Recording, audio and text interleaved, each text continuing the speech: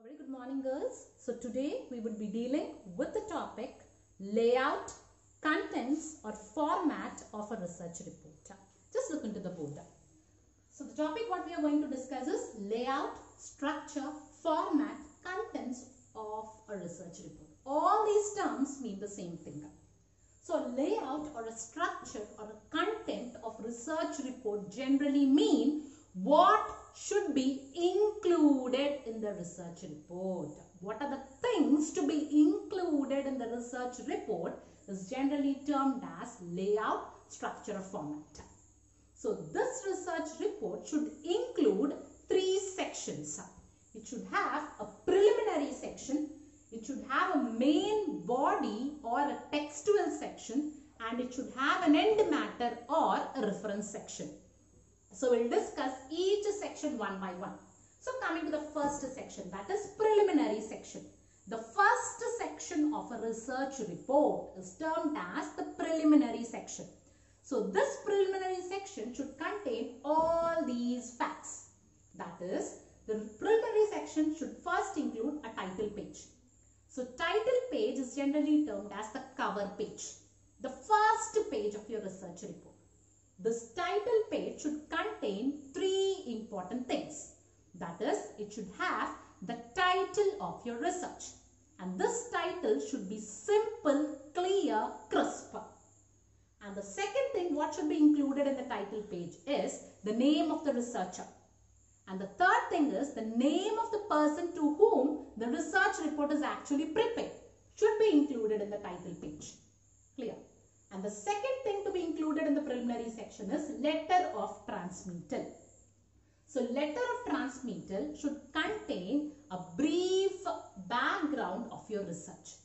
That is, it should contain the resume of the scope and background of your research work. And the third point to be included is acknowledgement. Acknowledgement means names of persons who has supported the researcher to complete the research. That is, who has guided the researcher, who has supported the researcher in order to complete the research work in time, who has offered valuable suggestions to the researcher to complete their research. Those persons' name will be included in a page that is termed as acknowledgement page. And this acknowledgement page, the researcher will express his gratitude, will express his thankfulness to the person who have supported him to complete his research work. And the third page is letter of authentication. Letter of authentication or letter of authorization is a letter which gives permission to a researcher to do research on a particular business problem. Clear? That letter is termed as letter of authentication. That should be attached in the preliminary section. And next, it should contain table of contents. That is, what are the materials which are included in the report? What are the chapters? What are the different introductions or chapters included? That should be contained in the table of contents. And the next is list of figures and tables. So what are the different charts, figures or tables which are included in the research report? That should be included in the last. Clear? This is regarding the first section. And coming to the second section, that is main body or the textual section. This textual section should contain 7 related things. So what are those is, the first one is abstract. So abstract is generally written in the starting of a research report. So this abstract is a summary of what you have done. So this abstract should mainly include the findings as well as the analysis of your research report. And when you are writing an abstract, it should be very simple. It should be limited to 200 to 250 words. Because this abstract generally attracts the minds of a reader. It will give a glance whether the reader has to read the full report or not. And the second one is introduction. So the researcher has to give introduction to his study. Okay, to his study, that is relating to his research work. And in the introduction part, the various information to be included is, the first one is statement of the problem. That is, what factors have led the researcher to do his research. Those factors should be included in the statement of the problem. And the next thing is objectives. So what are the objectives for his research work? That should be included in the introduction part. And the importance of the study. That should be included in the introduction part. Next, if any technical terms are used by the researcher in his research work, that should also be shown in the introduction part. What is the scope or the area which is covered by the researcher?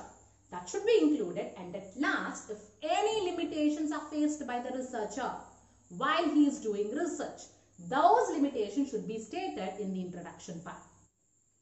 So the third part to be included in the main body is the research methods. So this is the most important part in the textual section because every reader will be interested to know the methodology which is practiced by the researcher in order to do his research.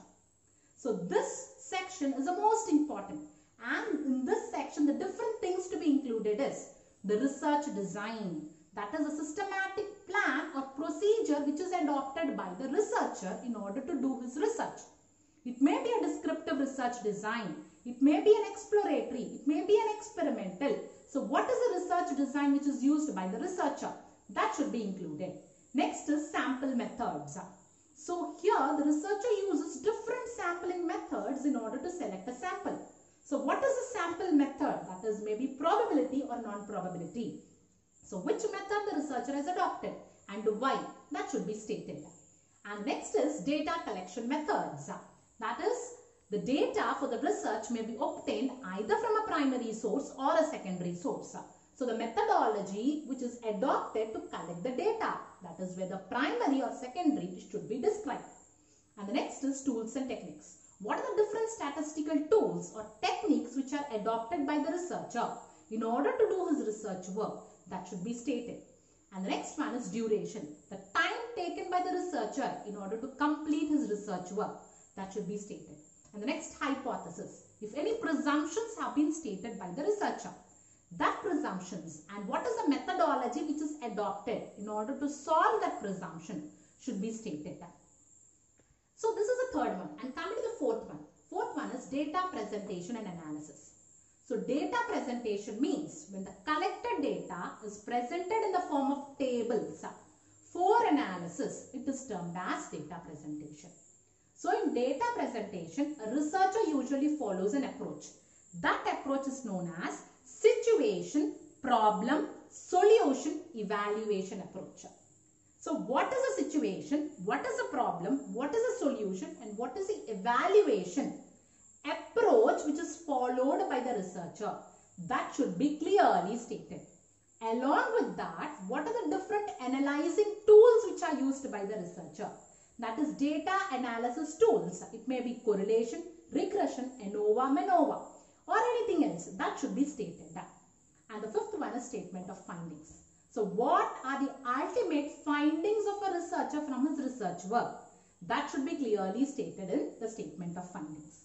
So one important point is when you are presenting the findings in a research report, it should be either represented in the form of tables of graphs because it will give a clear understanding to the reader. And the sixth part is conclusion or recommendation. So the researcher has to give the conclusions related to the objectives of his research work in a clear and a crisp manner. And what recommendations the researcher wants to recommend from a research work, that should also be given in the research report. And the last one is summary of the report. It is really the last part of a main body. It should be written at last. This contains a brief statement of what has been done by the researcher in his research work. Clear? And coming to the third section, that is end matter or the reference section. In this section, the two things the research report should include is appendix and references or bibliography. So appendix means attachments.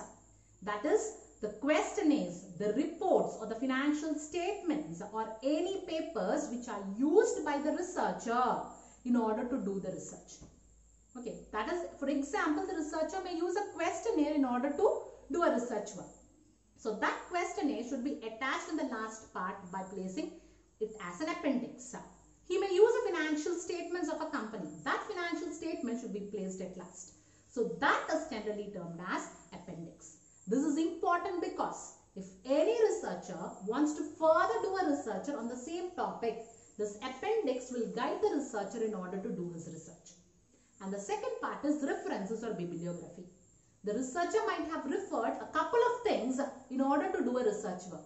It may be internet, it may be magazines, journals, articles, or various books. So whatever the researcher has referred, the names and the source of those books should be indicated in the bibliography part. So this is regarding the layout, structure of content or format of a research report. Thank you.